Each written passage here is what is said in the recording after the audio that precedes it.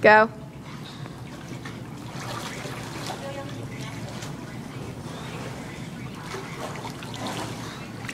Trying to keep your chest up. You're pulling your leg back way too far. Way too far.